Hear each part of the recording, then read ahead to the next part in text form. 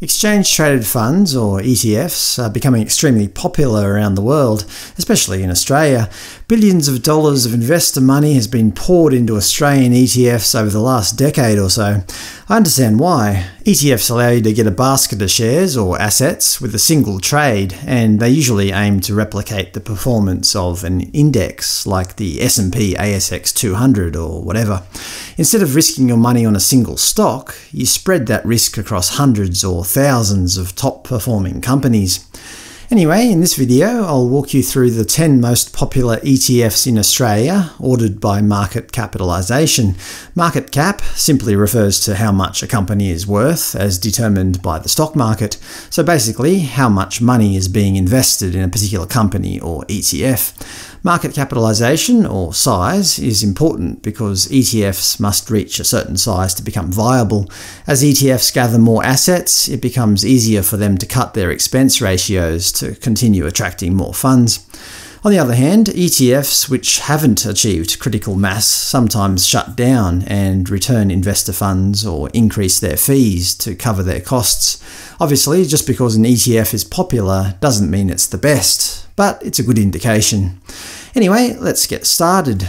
Number 10. VAF, Vanguard Australian Fixed Interest Index ETF. With $1.43 billion in assets and a 0.2% management fee, VAF seeks to track the return of the Bloomberg AusBond Composite 0+ Year Index. It invests in high-quality income-generating securities issued by the Commonwealth Government of Australia, state governments, as well as overseas entities that issue debt in Australia. It has quarterly distributions and has had pretty decent returns considering the craziness of 2020, with a one-year return of 3.97%. Over 5 years, it's fared a little bit better at 4.6%. Number 9. VEU, Vanguard All-World ex-US Shares Index ETF. With a market cap of $1.6 billion and a low management fee of 0.08%, VEU seeks to track the return of the FTSE All-World ex-US Index. It provides exposure to many of the world's largest companies listed in major developed and emerging countries outside the US. Companies like Alibaba, Nestle, Samsung, and Toyota. It's also got quarterly distributions. Over the past year, it's fallen 0.92%. Again, not great, but understandable. Historically, though, it's had a 7.49% annual return over 10 years, which is pretty good. It should be noted that VEU is domiciled in the US, so it requires you to fill out US tax forms. Number 8. VAP, Vanguard Australian Property Securities Index ETF. As many of you would know, property is a bit of an obsession with many Australians. This ETF has $1.65 billion in assets, a management fee of 0.23%, quarterly distributions, and seeks to track the S&P ASX 300 A-REIT index. Basically, this means it invests in property groups such as Centre and Stockland. Understandably, it's had pretty awful returns over the last year of -17.16%. However, historically over 5 years, it's had returns of 6.1%. I personally wouldn't invest in VAP, but that's just me. Many Australians would politely disagree. Number 7. IOO, iShares Global 100 ETF. With $1.79 billion in assets and semi-annual distributions, this ETF seeks to track the return of the S&P Global 100 Index. It has a fairly high management cost of 0.40%, but it invests in 100 multinational blue-chip companies of major importance in global equity markets.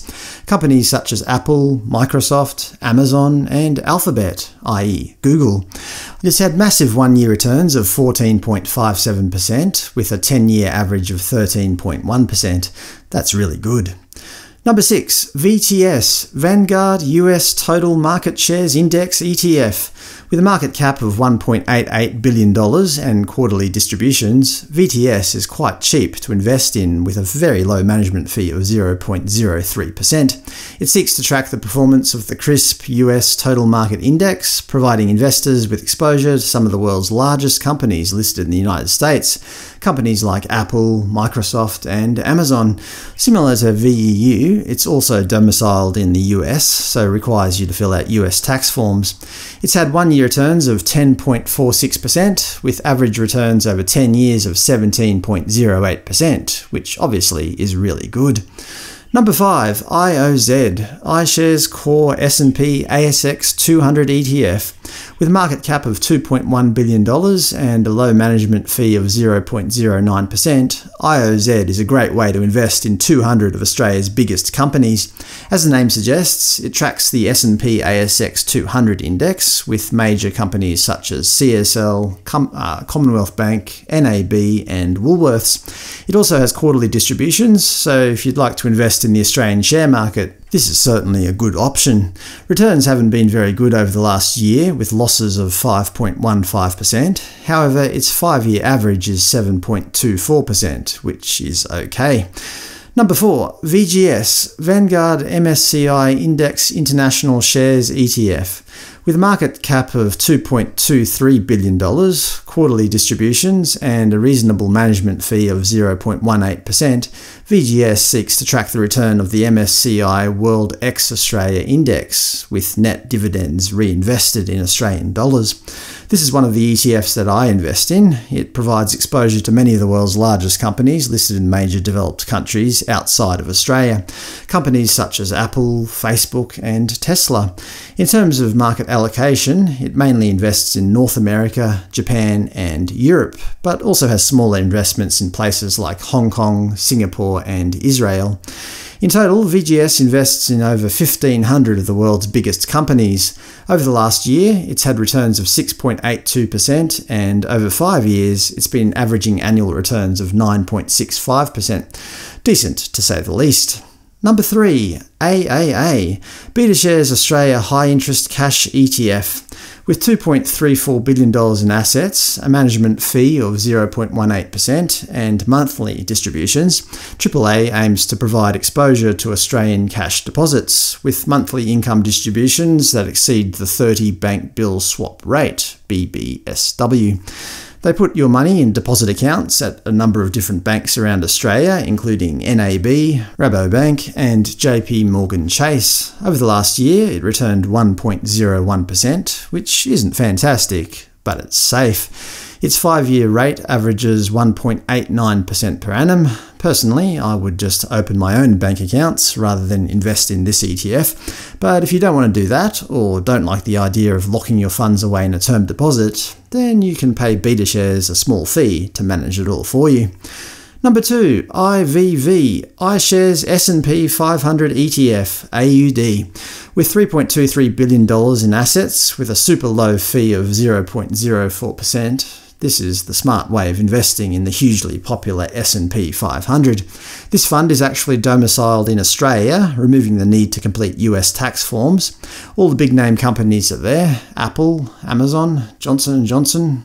It's had a 1-year return of 10.6% and a 10-year average annual return of 17.15%. If you want to invest in the largest 500 US companies in a single fund, this is certainly a good way to do it.